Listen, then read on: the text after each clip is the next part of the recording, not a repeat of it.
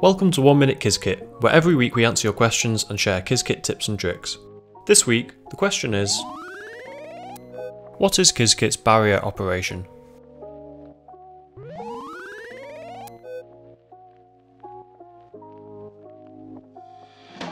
You may have come across the barrier operation in Qiskit.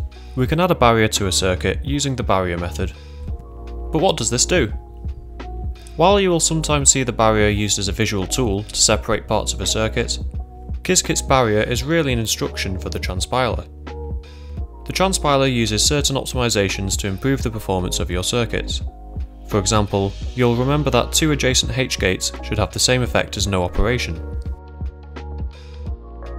If we transpile and draw this circuit, we can see the transpiler has removed these two gates to achieve the same computation using less operations.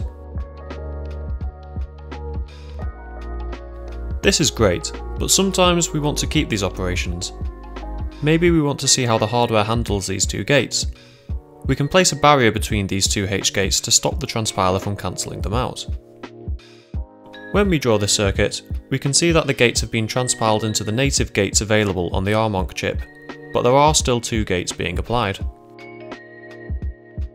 The difference between using the barrier operation and setting the optimization level parameter is that the transpiler will still perform optimizations on either side of the barrier.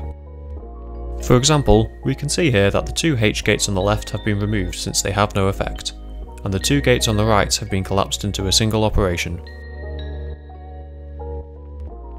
If you have a question you want answered, then please leave it in the comments. And if you found this video useful, you can subscribe for more 1 Minute Qiskit every Monday, as well as other quantum and Qiskit related videos. Thanks for watching and goodbye.